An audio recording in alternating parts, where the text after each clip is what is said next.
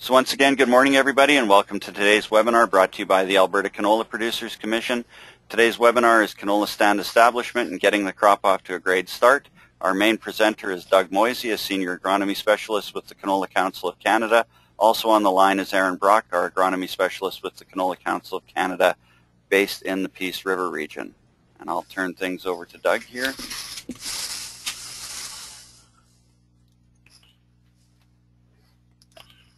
Okay. Okay, good morning everyone. First time trying this, so it might be a little bit different view or different way than me standing up and walking back and forth across the room. But one of the things is when Rick had asked me to do this, I thought this would be a great opportunity to get everybody to start thinking about things that are going to be coming up here in the next couple of weeks that we have to start thinking about. And hopefully as agronomists out there and producers that are out there too listening to this today, as I start thinking about what we can do here to try to improve this 50 to 60% level. Last spring we experienced a lot of issues because of the cold growing season. La Nina or El Nino here this spring here, we've got some pretty warm temperatures now, and I know even a few guys here the last couple of days are talking about pulling out the drills here pretty quick, so let's start thinking about some things. So Doug, this morning here, yes? We're not seeing your screen at this point. What the heck's going on here? Oh, here we go. Are you seeing it now? Yep. You seeing it? Yep, there we go. Good thing you caught that, Rick. Okay, so on with the show here, so let's get going with this. One of the things I would say is that it is still a 50 to 60% rule, and one of the things that I would like to start going here, just hold on Rick, we're having trouble here switching for some reason. Click on the PowerPoint screen and then it'll make it your active maybe window. That's what I'm doing. There. All right, go see these few glitches. The biggest thing still is no matter what we have for the best varieties out there, we have some probably the most top-end genetics I've seen in the last 15 years coming to the market in the last couple of years.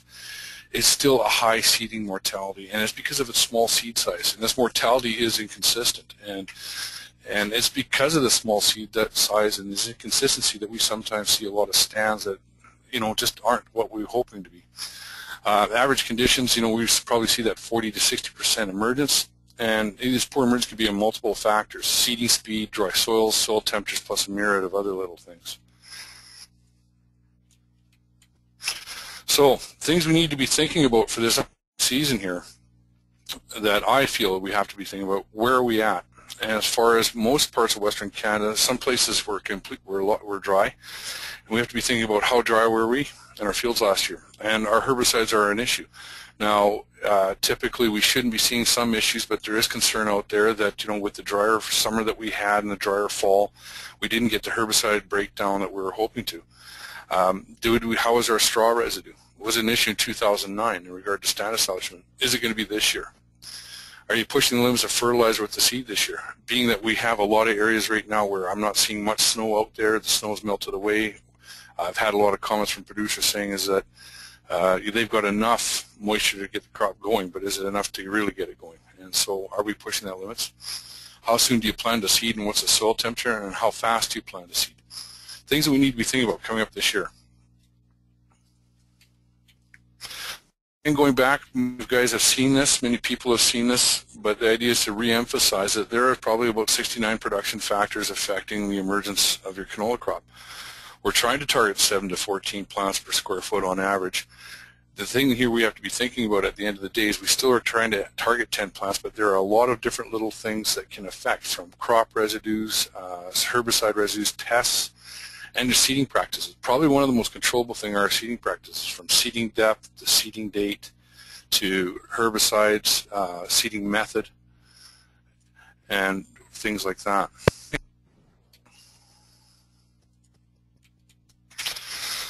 The first thing we have to start thinking about here is that at the end of the day, we have to be keeping a sample. Seed pickup days are starting to come up here pretty quick here. A lot of the companies are saying, come on down, pick up your samples.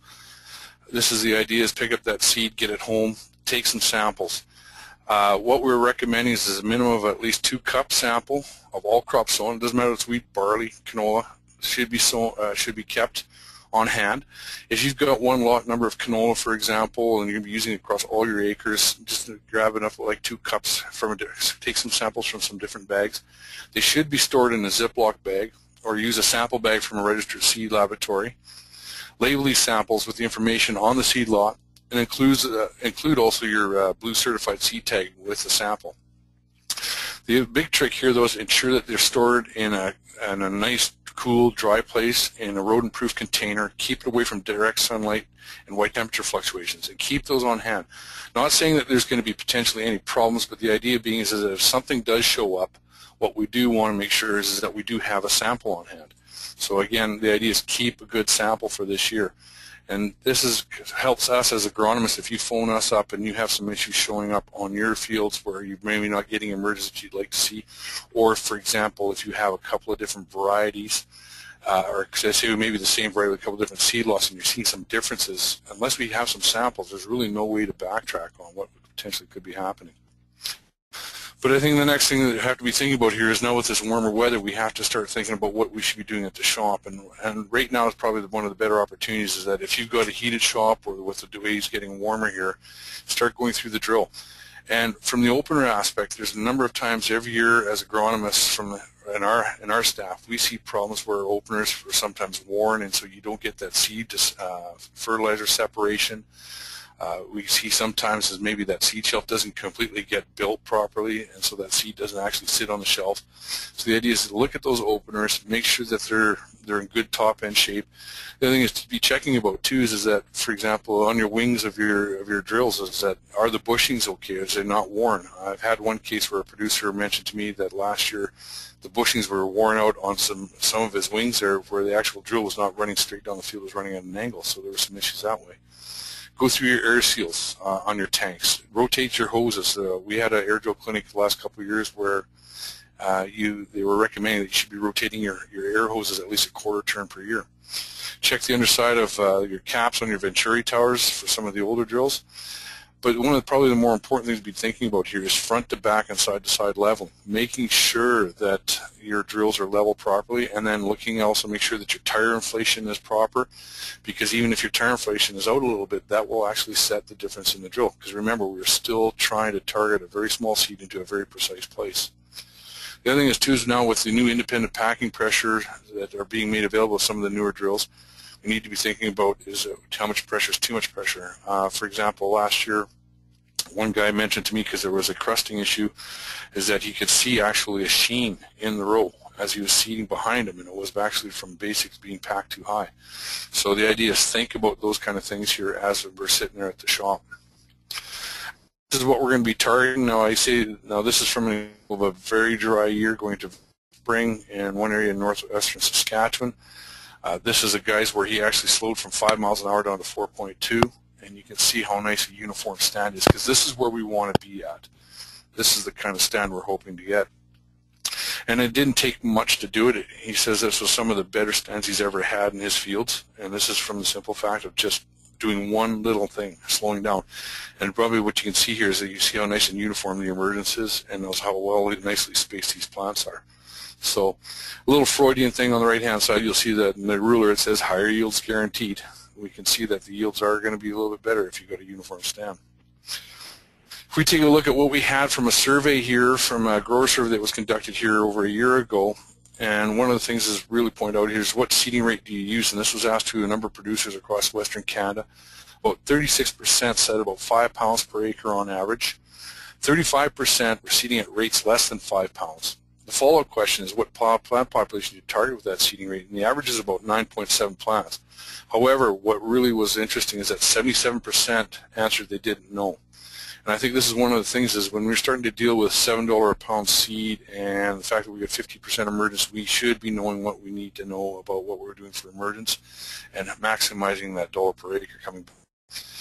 Now this is a slide here from Murray Hartman, who's the provincial oilseed specialist for Alberta Agriculture, who compiled a number of trials across Western Canada over a number of years and looked at plant population versus yield percentage, and using what they recommended of 7 to 14 plants per square foot as sort of the check. And the big thing to point out here is we basically need to at least achieve 5 plants per square foot to really achieve the potential of a full yield, or our full yield potential. When you take a look at it, if we're below 5 plants per square foot, you'll see that actually the range can be as much as 25% in yield change from the 100% line. And I think this is where some of the things that we really are risking is that if you are at 4 or 5 plants per square foot as emergence, and then we still haven't encompassed any other problems, we may be even down to 1 or 2, but then start looking at your yield variability, how over the map it is. But you still potentially have a 25% fluctuation. When you get into that 10 plants targeted per square foot and you get up into that at emergence time, 21 days after emergence, you see that basically the yield is within always the top 10% all the time. And this is just through general plant populations. We can maximize yields. And even though we may have a little bit drier year, harsher year, by having those plants, we do have a little bit more room for error. We have to be constantly thinking about what's happening down the road, because unfortunately it would be really nice if we could just seed on May the 5th and everything comes out of the ground we don't have to worry about, but we still have to worry about frost and other little things. Because these are some of the issues that we do see every year. If you look at the left-hand side of the corner, flea beetle problems, if you were starting off with 3 and 4 plants per square foot in the springtime and you have massive flea beetle pressures, you will be spraying. However, if you're at 8 to 10 plants and it's coming out nice and uniform and the plants are healthy and growing, you may not have to spray. And when we start looking at economic impact, every little dollar starts counting. If you look on the top right-hand corner picture, you'll see actually those are actually plants that are crusted. And this is some of the issues why you may never see sometimes canola coming out of the ground. From the simple fact is that that seed comes up, hits its head on the roof, turns back south, and never does show up. And that's where you start losing plant population. The other thing is why we always try to go for 10 is that sometimes you have little herbicide residues. And if you look at the bottom left-hand corner, this is a field that had not had a group 2 on in 2 years, but because of dry conditions, you can see in areas the thinning. And then when it was actually field bioassayed and we looked at the plants, there was group 2 issues. And then, of course, we always have our little other ground worms. That the reason why we never see something come out is we may have cutworms or wireworms. And these type of bugs can cause you problems. And then, of course, we have deep seeding, and we sometimes see wire stem showing up as a disease, and people say, well, it's because of the cold year. But if you take a look at the pictures here, you can see the function why the wire stem is there is because of the deep seeding. And sometimes you will lose some plants there, and that will thin your stand. And this is why it's better to have 10 plants at the beginning of the season versus having 5, because if you start losing plants through the year.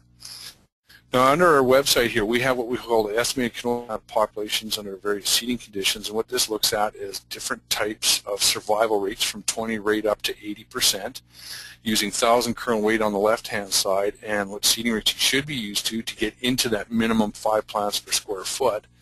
And if you bring, for example, here the 80% survival rate, you can see that basically is that you can guarantee 80% out of 5,000, which is not unheard of here today.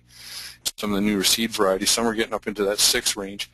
You could get away potentially with 3 or 4 pounds per acre, but that's again 80%. We typically are seeing 40, 50, or 60 depending upon the season.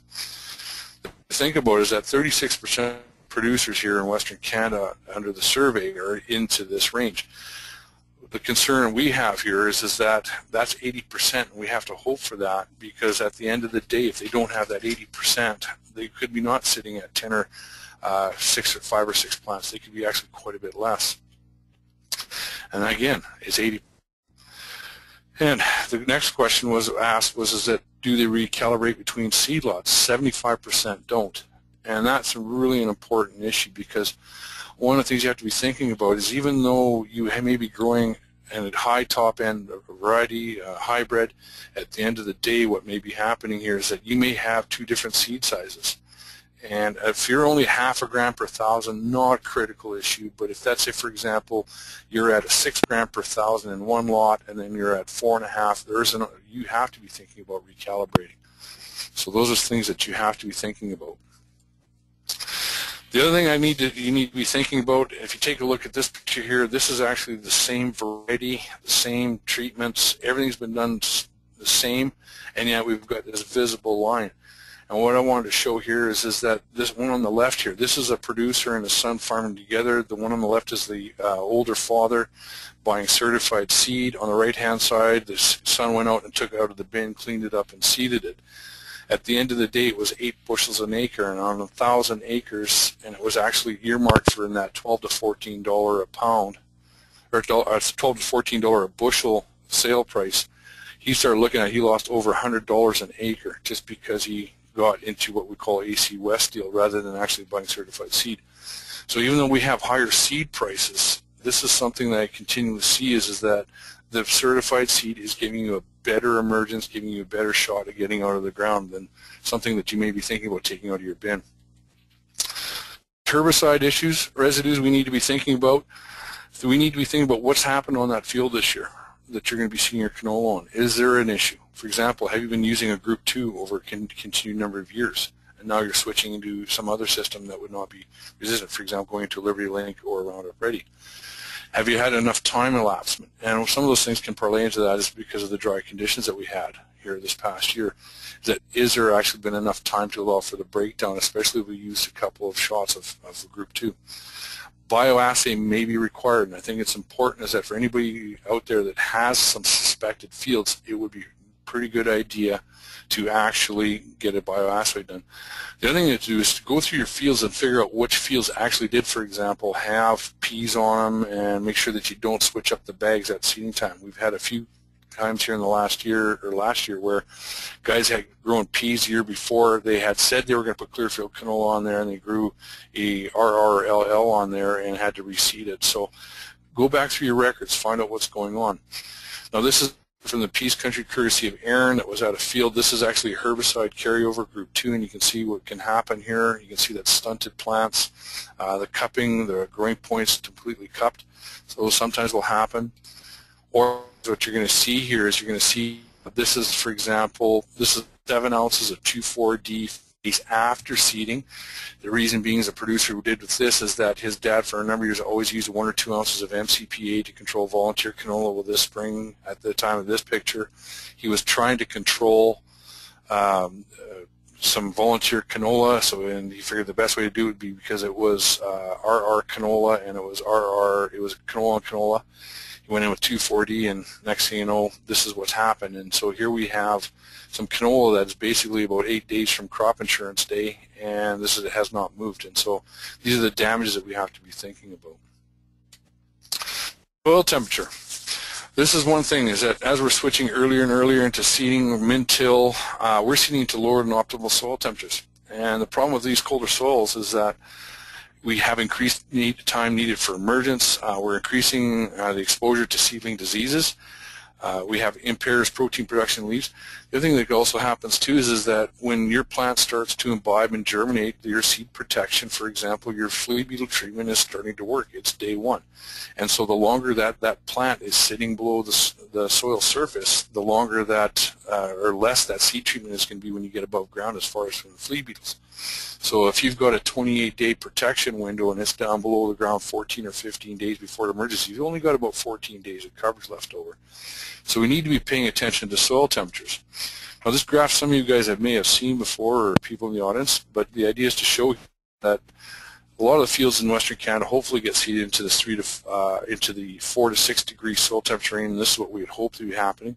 You typically will see within 4 to 7 days in that between that 60 to 80% germination, and hopefully that's what you'll see is some nice even emergence occurring after. If we could convince everybody, if we could all seed everything in one day, the ideally would be wait till 8 degrees, and then within probably 3 days you'd have close to 100% germination and emergence within a day or so after. However, as we push these soil temperatures, we are typically seeding into 2 and 3 degree soils. And what you can see here is that this is, again, germination, not emergence. That even after 10 days in the 2 degree soil, we're still sitting well below 40% germ. And in the 3 degree soils, we're sitting at about 60% germination. That puts a lot of stress on plants. They're going to be fighting diseases. They're in cold soils. They're coming out real sick. And then again, because if you're sitting in the ground 10 days and it's still only 40% emergent or 40% germination, you still potentially only going to see emergence maybe 3 to 5 days later. You haven't many of that days of seed treatment left over, but you do see a lot of uneven emergence. And some research out of Swift Current under Angadi has said that this uneven emergence may be costing up to 20% of your yield in some cases on these lower plant stands. And so it's important that we get out and take a look at what our soil temperatures are. Hey, Doug. So if we were thinking, yes. We just launched a quick poll to see how often people check their soil temperature to make a decision. So just bear with them a second while they vote here. Okay.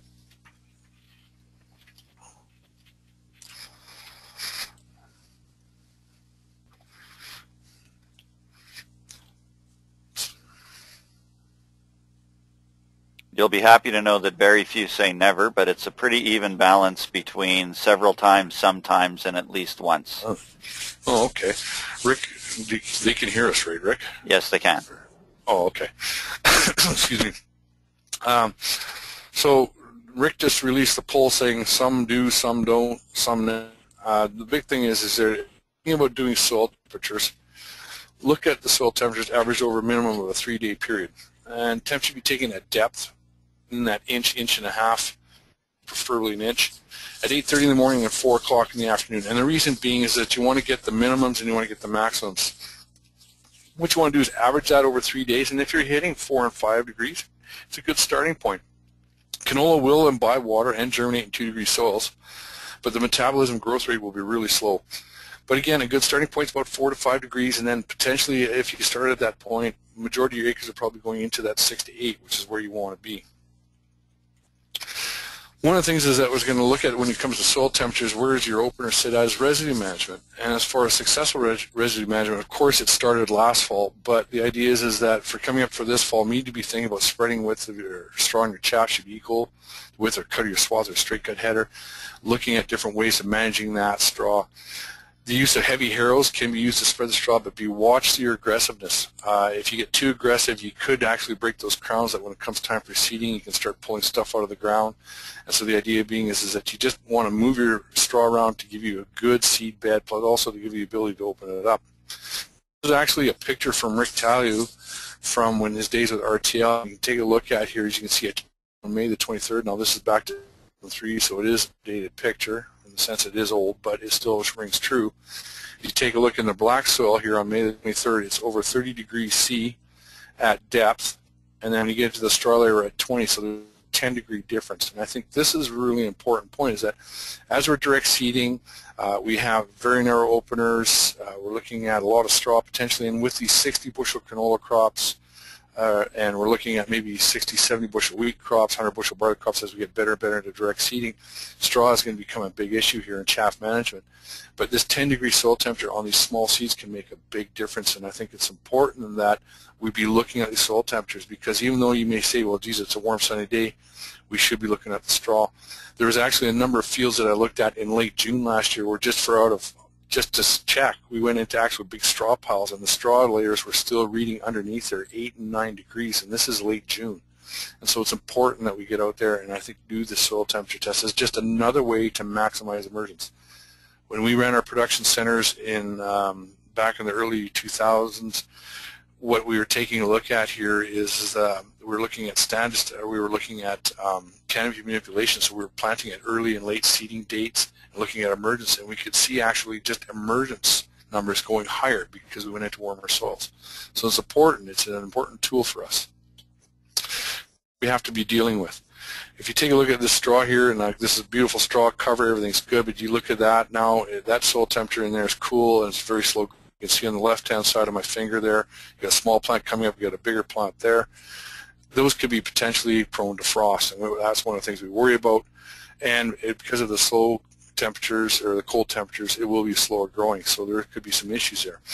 And this is another field where we actually pulled away the straw, and you can actually see here what the damage was. Now, if you can see in the left-hand side here, the second one in, you can actually see the plant isn't too bad, but you can see the other two plants actually got hit by frost. They are recovering. You can take a look at the growing point.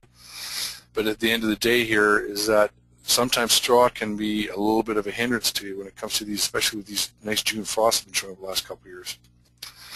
This is to show you what opportunity or one option could be. This is from a producer from the St. Paul area. He normally bales most of the straw off. What it is, we have a local cattle producer here that bales the straw off this guy's land because he needs straw for his cows. And you can see on the left-hand side, there's actually a division line where the producer said, I actually had enough straw, I don't need any more, so he quit baling. The guy uses a mid-row band or very narrow row openers.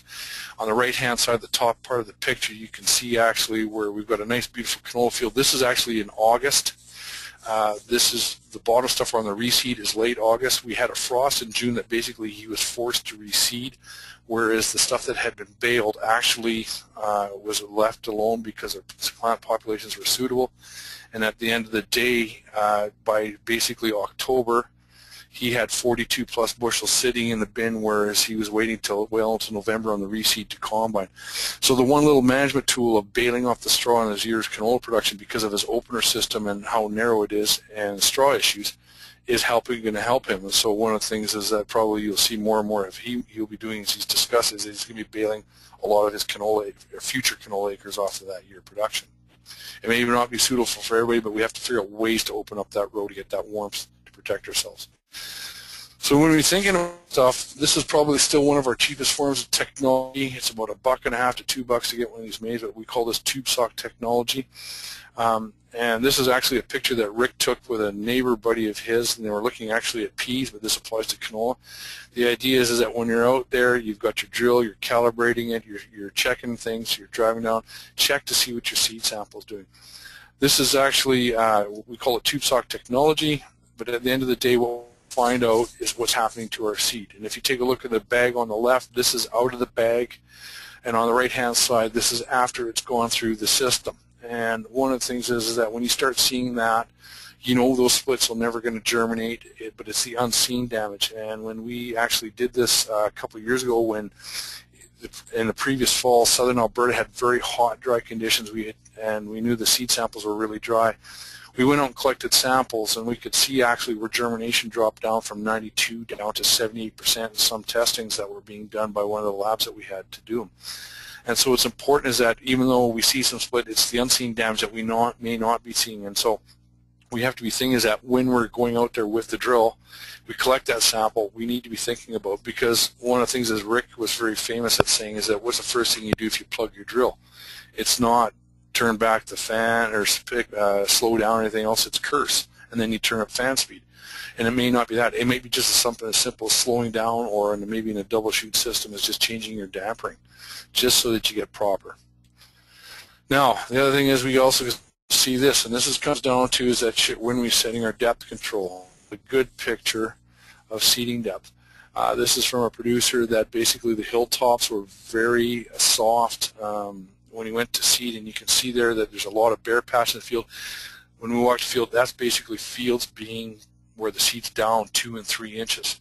And so the idea is to calibrate when you go out and checking your depth control, you should be checking your depth consistently and different parts of the field and checking your drills. When we're taking a look at seeding depth in inches versus plants per square meter emergence, set number of seeds, you can see here that when you're on that 1/2 to 1 inch layer, basically 120 plants to 100 plants per square meter coming out of the ground. The interesting thing is that big drop off. As soon as you drop at a 1/2 inch, you go from anywhere from 120 to 100 plants per square foot or per square meter right down to 60. So you can potentially lose 40% of your population by being a 1/2 inch lower. And this is really critical, is that especially as we're chasing, if we're chasing moisture or if it's very cold soils, these are some of the issues you have to be thinking about, is that what kind of damage are we doing to emergence when it comes to is that if we are into going below that 1 inch layer.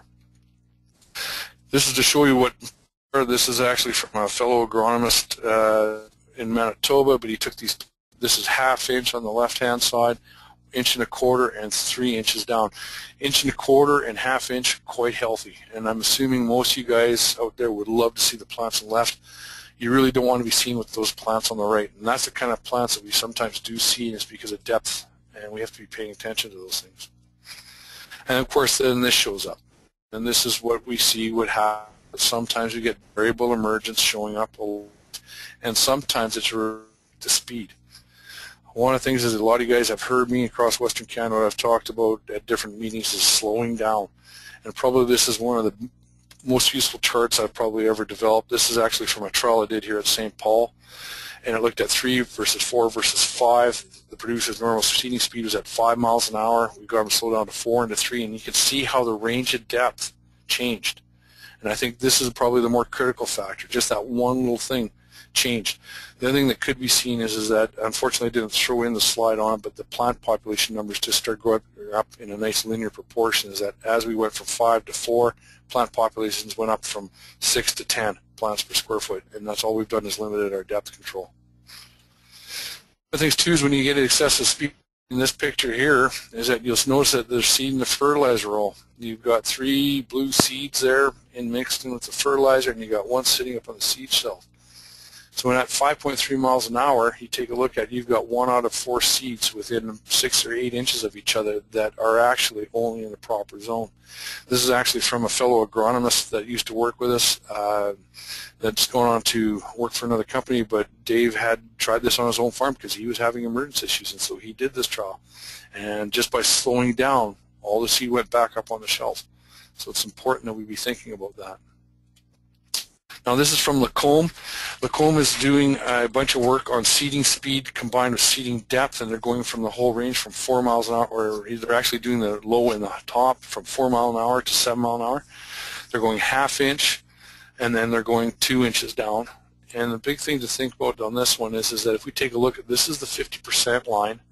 You can see here is that at 4 miles an hour at 1 centimeter depth, we're sitting at 50% emergence in Lacombe. And Lacombe is known as countryside where you can basically spit on it and it grows you a fantastic crop. The one thing to think about here though is that Lacombe was very cold soils this year, very cool spring, sometimes a little bit drier. So by doing 4 miles an hour, 1 centimeter, we're at 50% level. But if we bury it, if you look at your next bar over, 4 miles an hour at 4 centimeters, we're down to 26 plants. We're way less. We're at 25% emergence or less.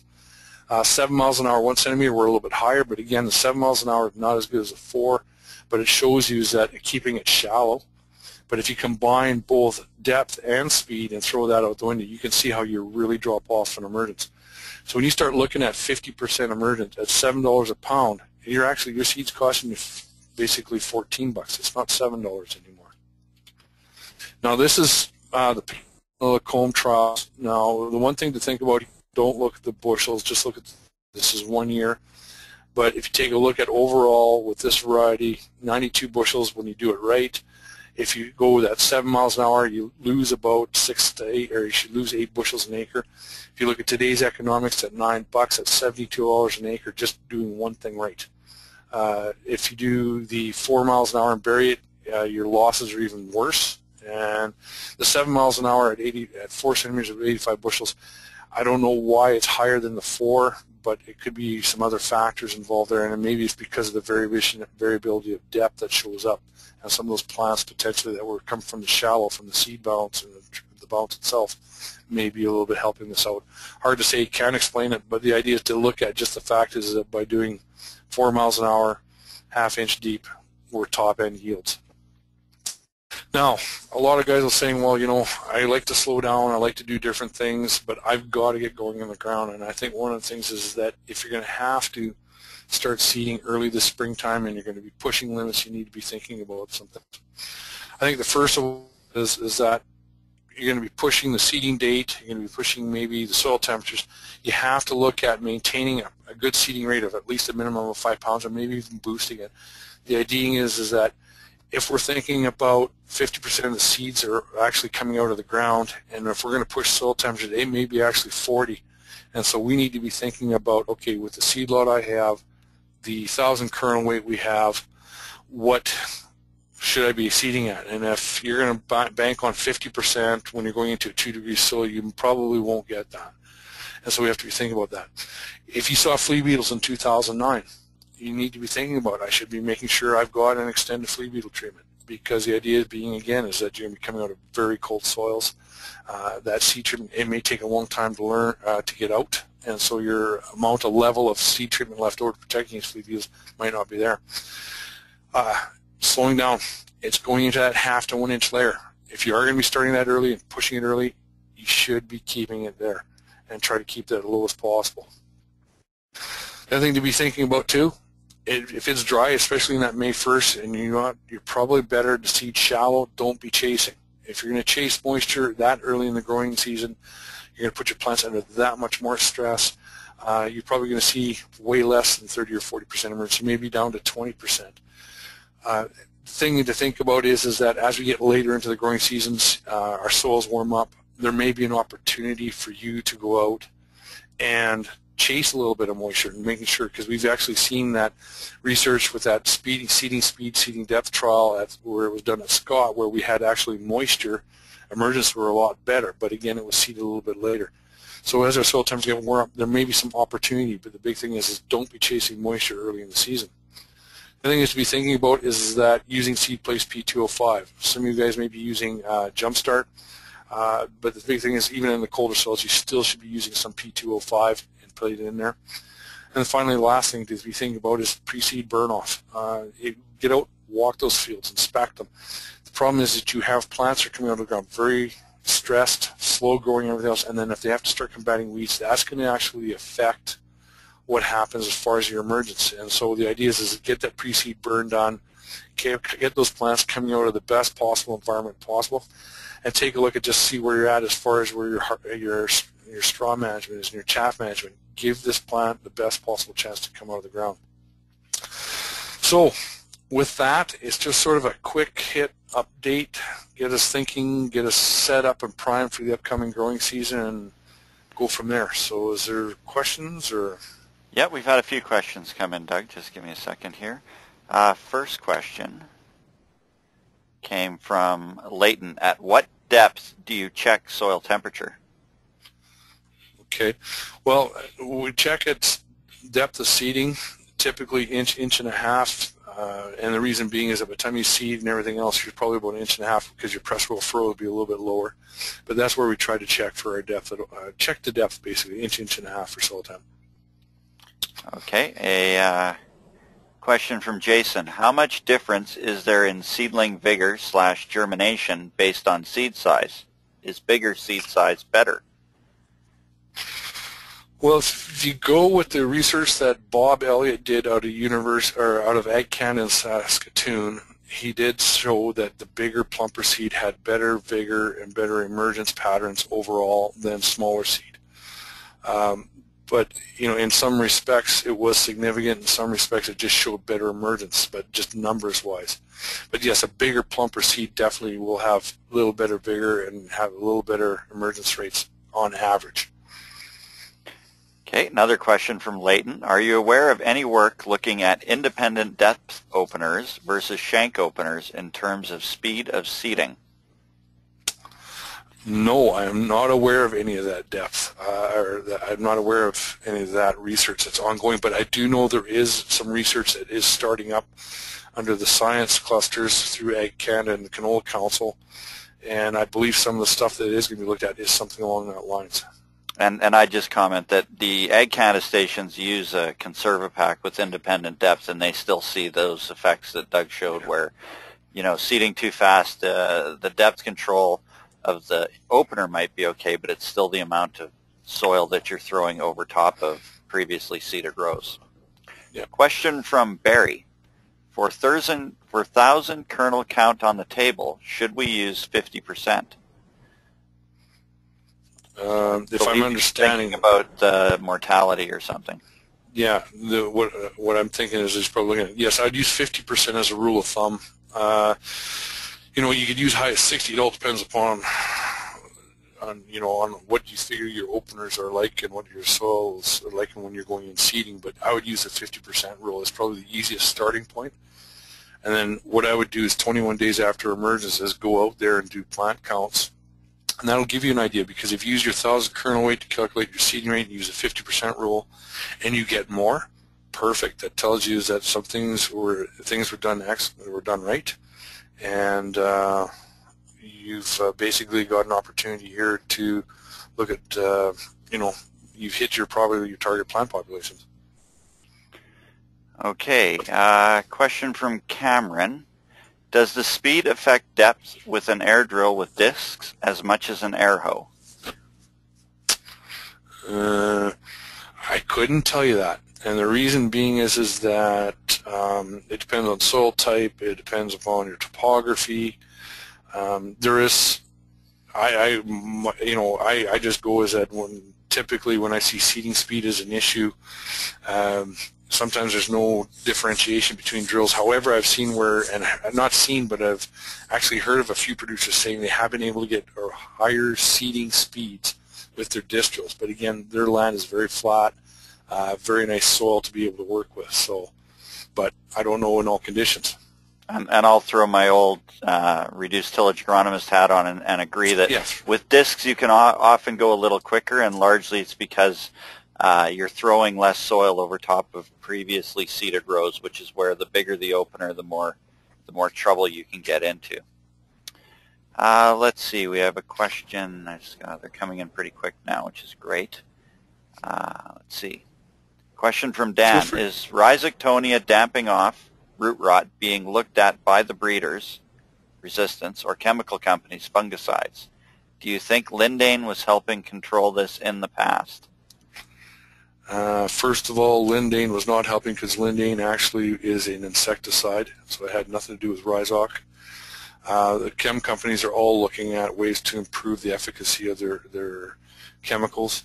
As far as the research, that's where up to individual companies they'd have to say, but as far as I know, they always are looking at ways to improve it, but I don't know of any research right now.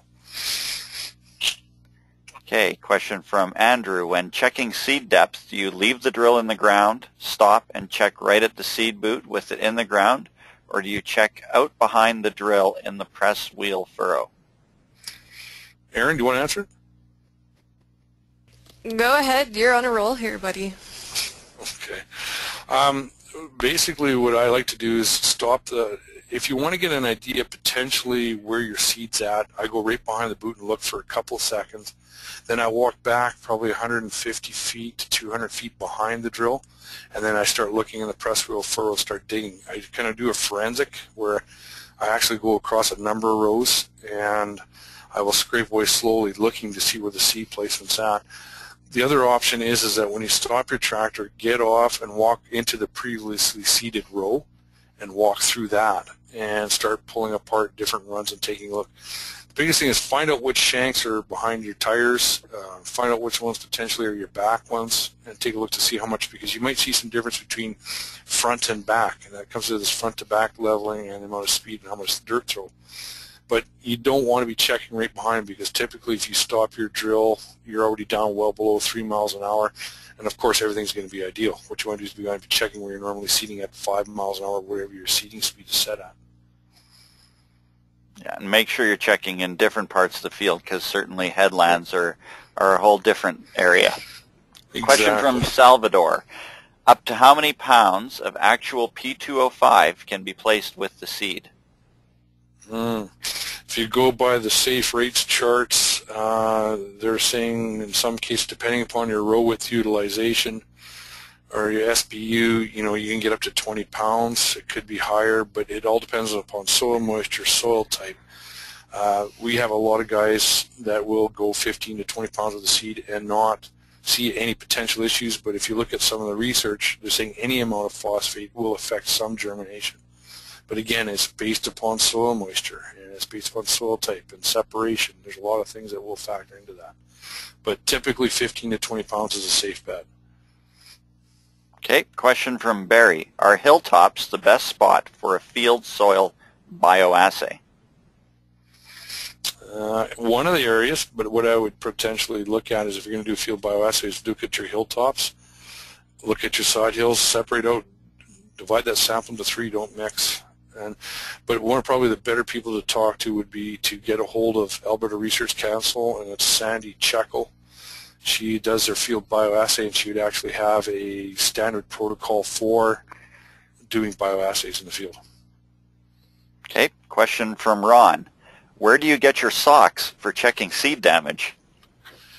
Where we got the socks, I don't know where you got those ones, Rick, but we've actually gone to the Handicap Society and some of the smaller communities where they actually put these socks together. There's actually some places in Saskatoon, Edmonton, Lloydminster, different towns will have, and what they are is they have people that are mentally challenged or mental abilities network, and that's where we've got them sewn. But essentially they're just a regular sock, correct? They're just a regular sock, and the ones that you had, Rick, are basically just a regular little mini canvas sample bag. Yeah. If you're going to do this with peas, you need a lot bigger bag than if you're doing it with canola. Yeah. Question from Jordan. Does seed place sulfur damage germination, or is it more the N that you have to watch out for? My experience is more of the N. However, sulfur in high amounts will still cause them, because it's a salt. So you again got to watch that issue. Okay, and unless some more come in, I have one more question from Ronald. Okay. What is the effect of using more Roundup than recommended on Roundup Ready canola? We didn't even get into that. That's something they should be taking into account with their Monsanto rep. But the idea is that typically when you go above recommended rates, you have a potential harm to put more stress on the canola crop. And I think that's the biggest thing, is that the label rates are the label rates. If you go higher, the potential is that you may put some more stress onto that plant, and it may not affect the plant to the degree where it makes them sick, but it stresses them out to the point that it sets them back by a couple of days, because you got to remember the Roundup has got to be metabolized by the plant. During that metabolization period, it lets other things go, and the effect probably are more visible as you get later, closer to bolting and early flower. At any herbicide application, whether it's Clearfield, Liberty, or Roundup, has the potential to knock some flower buds off, because the plant will potentially say, no, we'll put some more flowers out later, we need to metabolize that. Okay, well that looks like a wrap on the questions for today. Perfect. So once again, thank you, Doug and Aaron, for your time this morning, and thank you to everyone who joined. Again, just to remind you, with our webinars, all the information that you need about our webinars is at canola.ab.ca. Sign up for our newsletter, keep an eye on our coming events, or watch the webinars online. There will be a short poll that pops up, or a survey at the end. We really appreciate if you answer those few questions, because we're always looking for ideas or suggestions for improvements on doing these webinars and making them even more valuable to those of you that have joined us from not only in Alberta today, but across Canada and in other countries as well. So with that, I'm going to sign off, and thank you all for joining us today on behalf of the Alberta Canola Producers Commission. Have a great day.